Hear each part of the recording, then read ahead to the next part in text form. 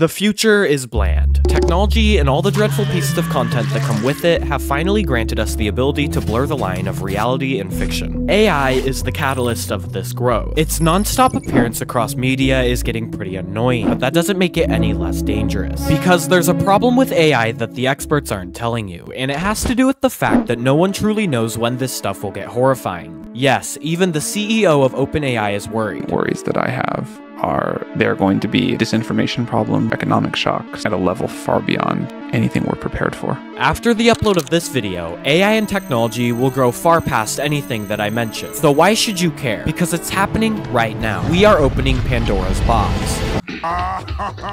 And we don't even know that we're opening it.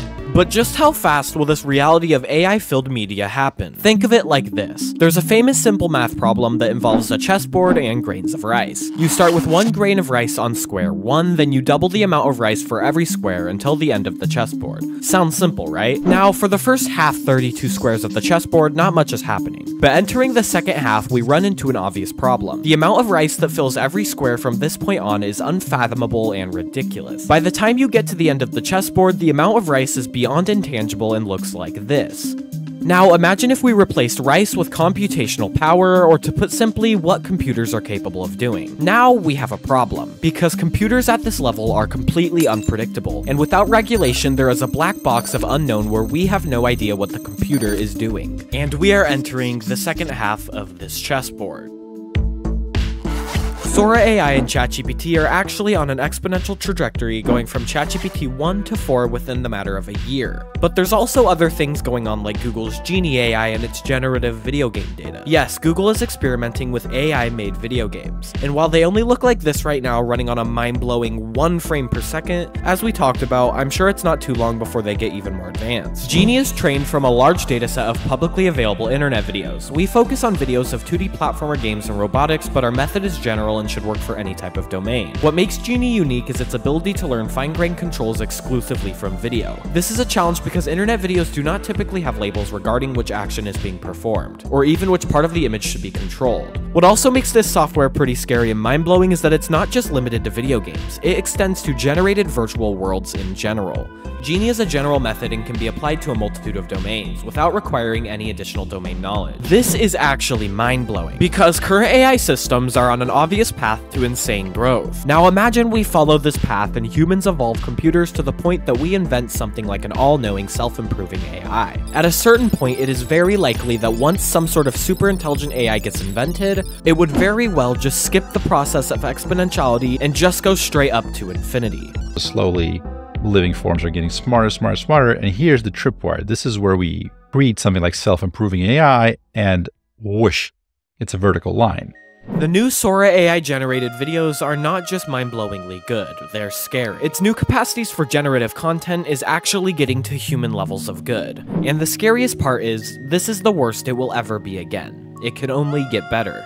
Sora AI is just the start, and as these things grow, text-to-video technology will likely get to a point of true indistinguishability. The options are endless with this stuff. Being able to put text into a computer and have it generate anything you want. You can take your imagination anywhere with this content. To me, this is exciting, but also worrying, because just how far can we evolve content like this? It almost feels like we actually are opening a box of something that will allow so many possibilities that we couldn't possibly comprehend, good and bad. It will probably be 90% brain rot and memes, considering TikTok's reaction to AI content is just spamming we're cooked, but that other 10% is where things get scary. If we think of the growth of AI and how it will be essentially available to pretty much anyone that wants to use it, there will be consequences to giving everyone access to such powerful technology, and it will be far beyond just making fake 20-second videos. For example, will it be possible to just put an entire historical book into an AI generator and get a full-length film of that book completely made by AI and rewrite the future of content? Or will AI bring the most nightmarish concoction of dreadful and illegal and disturbing content? How do you prevent that danger?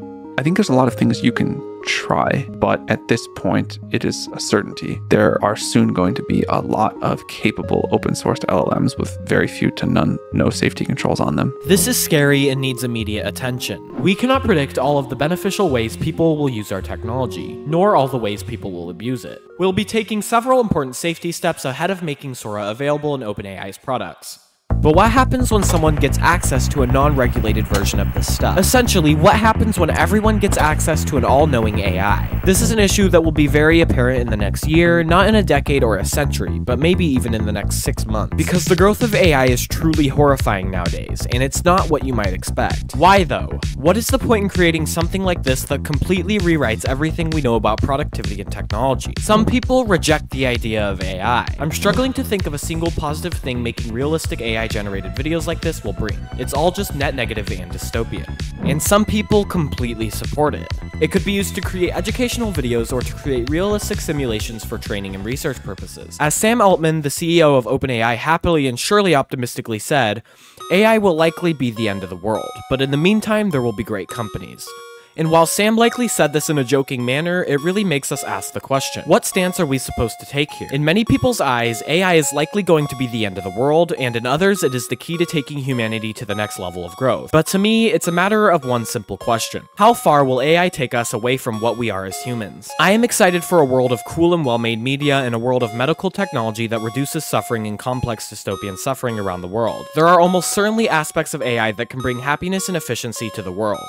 But with this much power, it's just as certain that corruption and suffering will occur, and suffering that will be caused by general AI powerful systems.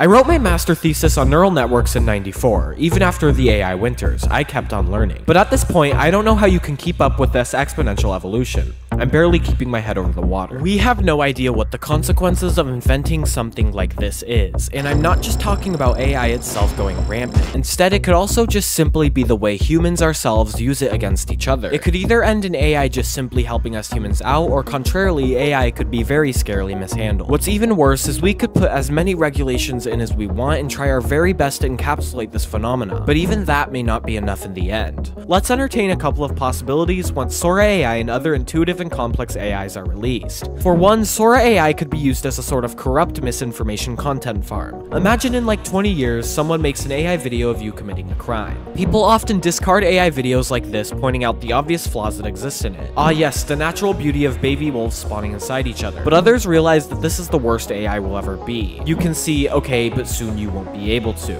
AI has gotten this good in the course of 1 year. 1 year ago, content looked like this. This is a dangerous application of this content that I'm not sure can fully be regulated. And if it does, it must be regulated right now, because Sora will release to the public soon. These massive AIs will be a problem.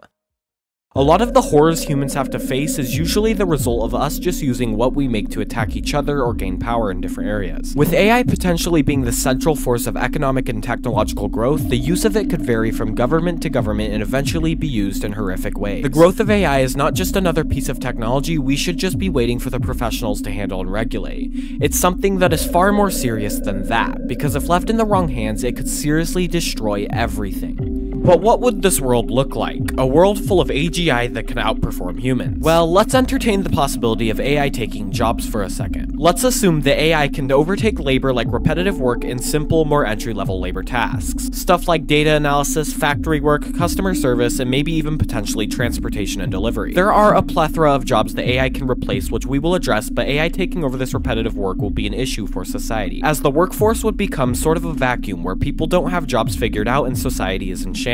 There are a couple of solutions that AI companies give for this issue, such as a sort of money redistribution as a cushion while people figure out new jobs. Completely eliminate truck driver, delivery drivers. Yeah. That creates this massive vacuum. So I think at some point we will do something like a UBI, like redistributing money in society as a cushion for people as people figure out the new jobs.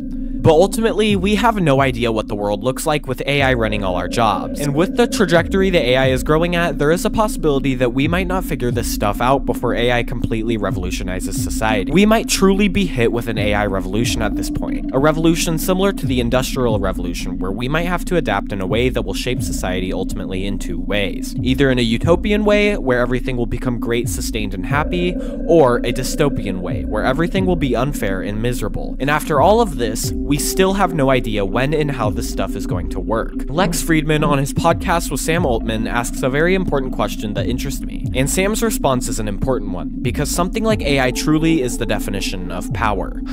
So that might make you and a handful of folks the most powerful humans on Earth. Do you worry that power might corrupt you? For sure. We haven't figured out quite how to do this, but part of the reason for deploying like this is to get the world to have time to adapt and to reflect and to think about this. Ultimately, however, there's no telling where AI might go. It might be a flop that doesn't go anywhere, and I might just be overreacting, which could very well be the case. But the truth is, we have no way of telling, because all these companies keep their stuff secret, and until we can see what's truly happening, all we can do is speculate and hope. To be honest with you, I have been talking about AI like the Terminator is holding me hostage and forcing me to make you scared of AI. But the truth about this whole thing is that AI is not real. I think us humans like to hype up AI as this thing similar to humans that acts and behaves like us. But truthfully, AI is not real. It's just a conglomeration of code and neural networks that is coded by a human to output a response that we tell it to. The technology behind AI is stunning, sure, it's a breakthrough in computing that is long awaited, but AI does not hold the capacity to care or have a reason behind doing what it does. It's just code. Soulless, lifeless, and meaningless code that sorts through data to ultimately learn and respond in a way it was told to. So then why did I make this video that talks about the dangers of it? If it's just this soulless, meaningless piece of technology, what makes it so dangerous? What makes it dangerous is its application. Since there is no soul behind this generative program, what it creates will inherently be, well, soulless. What concerns me is not economic collapse or a concern for my own well-being in this land of AI. What concerns me is the people that won't know the difference. The innocent people that will be exploited due to the obviously immoral things that could be done with unregulated generative AI. The children or the elderly that already have trouble with technology will likely be scammed and coerced into fake soulless content or customer service made to take advantage of those that don't know any better. The people that will ultimately use AI as a tool for monetary gain will create content that will be indistinguishable from reality. This is a problem that isn't just scary. It's disappointing. We can only hope that AI doesn't just take the world by storm, because we might not get so lucky and be able to reverse these issues once they arise. If we don't regulate this in a matter of right now, if we don't find solutions to stopping certain evil things from being produced from this generative content, we might not be able to try again and restart.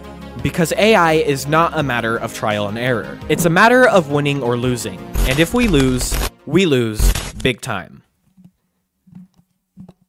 I've found myself recently wondering if being a creator is a mistake. If AI will fully capacitate and subside all creativity and remove all human effort on the level of media creation, is the long 200-hour sessions of brainstorming and editing on a human level for a human video worth it? And I think that it is, at least for now, because there's one thing that AI is missing, and one thing that it will continue to miss for a long time, and that's the respect and authenticity of real-made content. When you watch this video, you know, or you hope, that the person behind it is real, and if the person behind it is real, well, that alone is the difference between the reaction to a piece of content, and that is something that we must hold on to. In this age of never-ending media stimulation and confusion as to what's real and what's not, there's one thing that we must hold on to no matter what to assure us that we are real and that the content that we make matters. And that one thing is each other. You and I are what determine the outcome of AI eventually. How we react to that first piece of general AI content that is produced to appeal to human emotion is what will define the rest of our bland future. We are ultimately responsible for the outcome of this stuff. And what's even more annoying is that there's no option to escape from this digital nightmare if you like consuming media. This dystopian reality is almost forced upon us. And intense generative AI content is a reality that is likely unescapable at this point. But no matter what, data this, data that, computational power this, blah blah blah.